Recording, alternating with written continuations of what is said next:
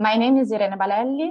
I am a research scientist working at Inria Antipolis in the EPION team. I am in charge of leading the group dedicated to in silico trials and data science. So with the objective of designing and performing in silico trials for each of the selected use cases on a standardized cloud-based platform, and also of exploring several possible contexts of use of the simulations, and finally of exploiting the in silico generated data.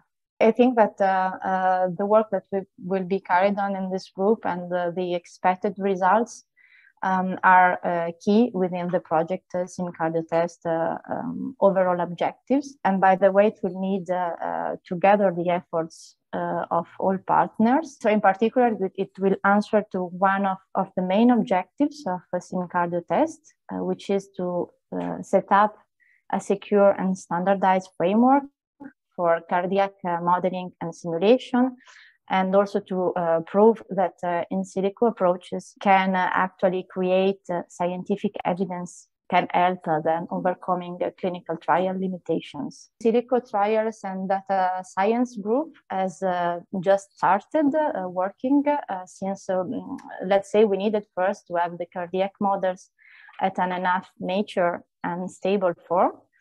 And so the first step we are working on, well, in particular, our partners from in silico trials company is the orchestration of the platform to be used for performing all simulations. And so in particular, dedicated interfaces for each use cases are being set up. So according to different modeling modules and expected inputs, outputs data. And this will be the main activity during 2022. And then, of course, other phases will follow.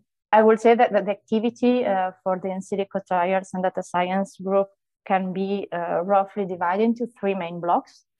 So the first one, as I said, is the orchestration of the cloud-based platform, which has already started. Then, second phase, we will be able to properly design and run in silico trials for each use case, so pacing leads and catheters, left atrial appendage occluder and drugs, exploring different scenarios and clinical questions. Finally, so at a more advanced stage, we will investigate always in silico more challenging scenarios, such as, for instance, drugs-device interaction, or also some very specific cohorts.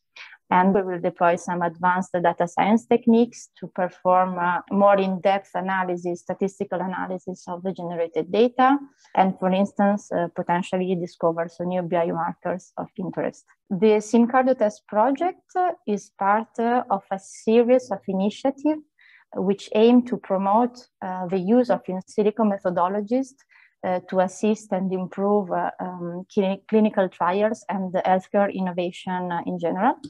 And in our specific case, we are focusing on cardiac pathologies, which are, by the way, one of the main causes of mortality worldwide. And the objective is to demonstrate that in silico trials can actually contribute to provide more adequate and efficient and personalized therapies, so from development up to commercialization.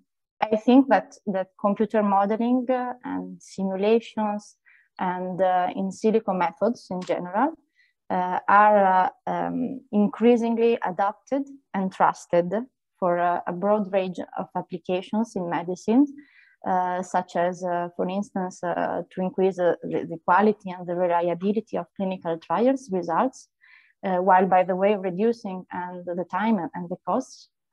And also to improve personalization of medical interventions, and finally to assist really to assist the medical daily practice. I'm truly convinced of the interest for healthcare innovation, and so for increasing the people quality of life and expectation of life.